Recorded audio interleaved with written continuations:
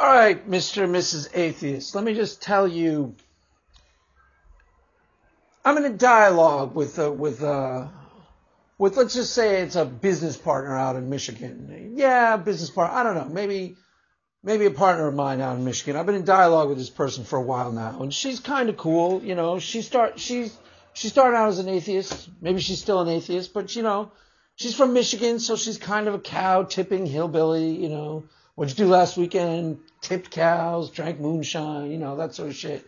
You know, wondered where I was going to get the money to replace my wooden teeth. That she's a bit of that. You know, she's a bit of a backwater hillbilly, but she's cool. She's a smart person.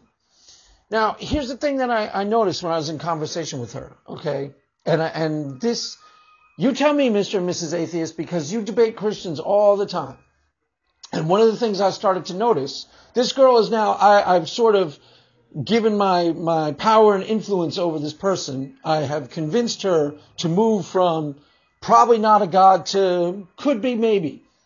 That's about the best that an apologist is going to get. If you're a Christian apologist and you're listening to this, you know, calm down. Set your sights, set your bar lower in terms of what you can accomplish in one conversation with one person. You can plant seeds, period. Plant seeds, period. You can move somebody possibly at the absolute best case scenario, you being as fully convincing as you're able to be, could move somebody from no, can't be, to maybe I'll consider it.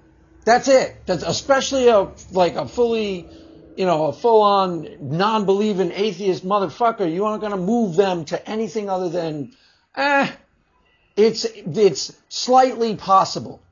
That's the best that you could possibly hope for in a debate. So if you're shooting for anything other than that, you just get a hold of yourself and bring it down to earth. Bring it down to earth. You cannot move somebody from there's no way that God is real, or there's no way I demand evidence to anything other than, okay, well, you know, he's not completely full of shit.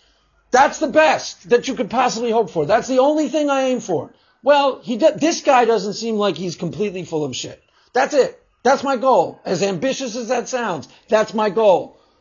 To get the atheists to go, okay, well, that guy doesn't sound like he's completely full of shit. Now, let's analyze atheists. I want you to listen very carefully to me, because this occurred to me. This is why you cremate all the other Christians in your debates with them. Because for the most part, they are being completely full of shit. And you recognize that, but you don't understand how. Well, let me explain how. They are making a presentation of arguments about God that is far removed from their own internal organic experience of that God. Wrap your brain around that. I'll let you think about that for a second, but I promise you that's the truth. That's why they are so unconvincing. Because they are trying to convince themselves at the same time they are trying to convince you. They don't really have very strong faith. They don't. It's why they're so powerfully unconvincing, because their faith isn't really that strong. A very, very famous, not famous in any meaningful way, but famous Twitter Christian said these exact words to me. I was a little bit scared to debate Aaron Ra because I was afraid that he could pull me from my faith into atheism. I was like, what the fuck? Are you kidding me? You're like, you know, Mr. or Mrs., I don't remember if it was a boy or a girl, Mr. or Mrs. Christian, you know, Christian apologist, and yet you could be pulled from your supposedly rock-solid faith by, you know, a fucking YouTube atheist? Something is amiss. This is why the Christians are so unconvincing, because they themselves are not convinced. You have this one girl, Sandra, who's an atheist now, started out being a Christian on Twitter, and, you know, she showed up with all these apologetics, and they were terrible, and the atheists started going, well, you don't know anything about science, and lo and behold, she didn't know anything about science, and, you know, next thing you know, now she's an atheist. And she's a nice person, you know, I have no objection to her at all. I'm just pointing out that most of the Christians you're dealing with aren't really these rock-solid believers.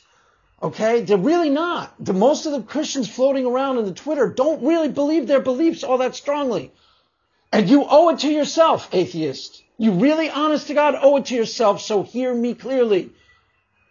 You need to find the best people out there, not the stupid ones, not the flat earthers and not the fucking, Noah's Ark Museum Christians who are completely ludicrous. Because that's not really doing you any good.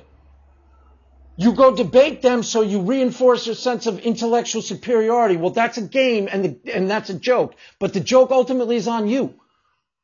You owe it to yourself to find the most convincing arguments from the most convincing Christians on the planet before you decide. You owe yourself that. If you have any respect for yourself, if you have any respect for the truth, you owe it to yourself to stop debating people who you beat in debates easily. Ding, ding, ding, ding, ding, because they don't really know what they're talking about.